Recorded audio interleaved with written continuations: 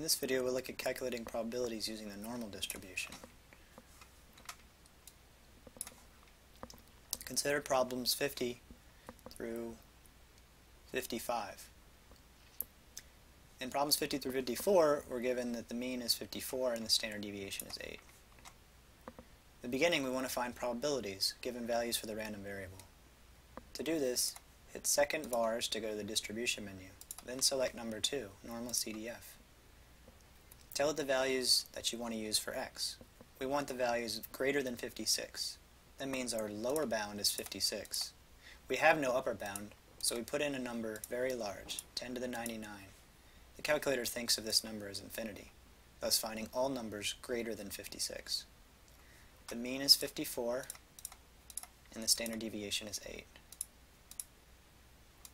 And the probability is calculated. Suppose we wanted a probability for x less than 30, such as in number 51. Again, normal CDF. This time we have no lower bound, so we use negative 10 to the 99. We do have an upper bound. We don't want any number larger than 30, so we put 30 in for the upper bound.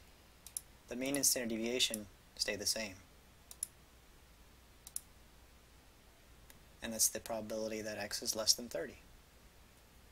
Let's skip ahead to problem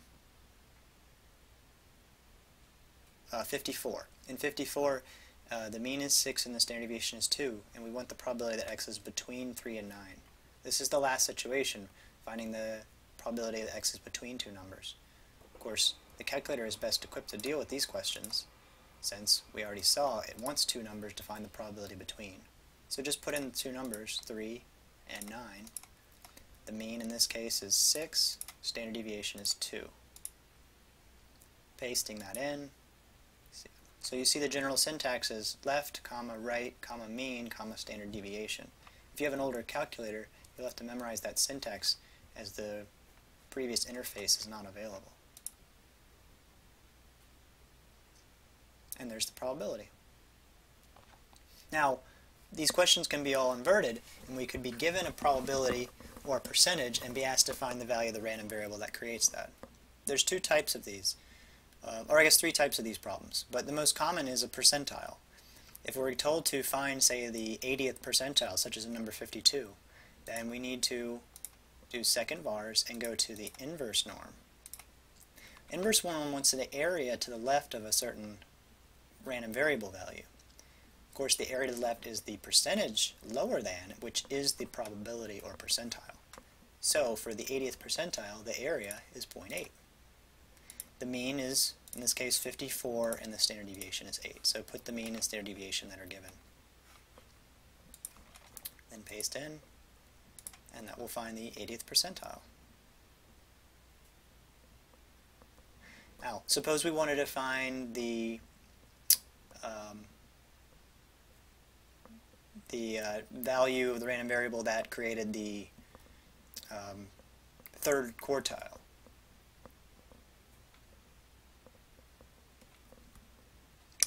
Or let's see if there's a problem here like this.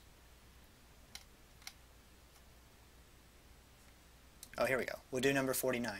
The area to the right of x in a normal distribution is 0.543.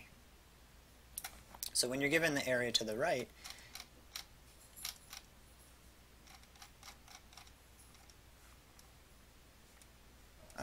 then we can also do this. Notice that when we do second vars and go to the inverse norm function, we have to give it an area to the left. So there's no other way of calculating these things other than giving an area to the left. So if you're given area to the right, such as in a problem like 49, then you need to just find the area to the left. Now if you remember that the total area is 1, then you'll know that the area to the left is 1 minus the area to the right. So do 1 minus the area to the right, and you can get the area to the left. And there's no mean or standard deviation given, but you would put those in as they're given to you. So that will find the value of the random variable such that the area to the right is 0.543. The last type is to find the value of the random variable that gives us the middle,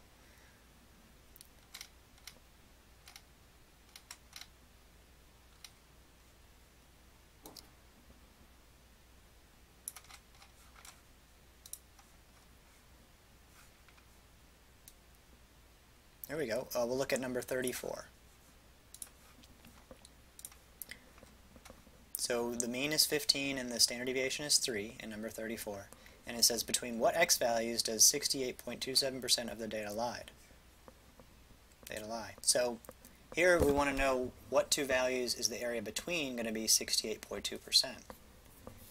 Now if you look at the symmetry of the pictures, we have an appropriate picture.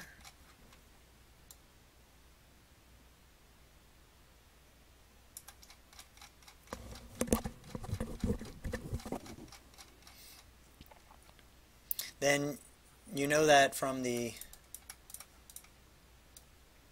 symmetry of the picture, if the area in the middle is some amount, the area in the outer tails has to be 1 minus that, because again the total area is 1. Now with the symmetry, you know the area in each of the outer tails is the same, so that you can then divide that in half and get the area just in the left tail. If you tell it the area to the left, that will then give you the line that marks off the middle on the left. You can then add in the middle area with the left tail and get the total area to the left of the right marker.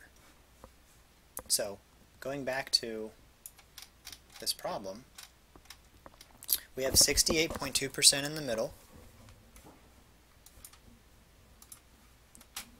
So we'd subtract that from 1.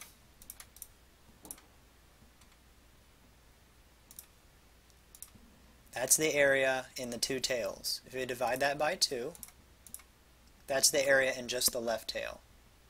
We'll now do the inverse norm of that.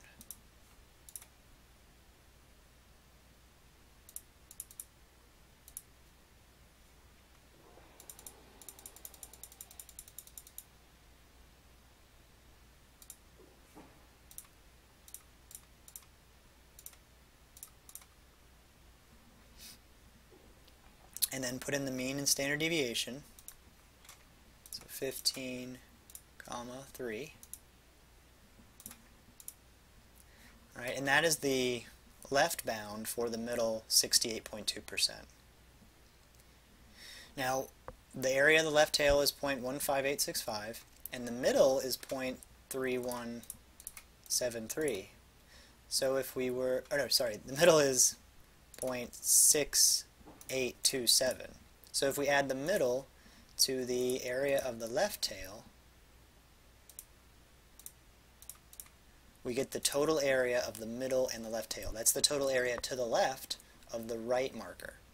Now, that's the number we want to put in, 84135. If we put that in to the calculator, it'll give us the other x value that we're looking for.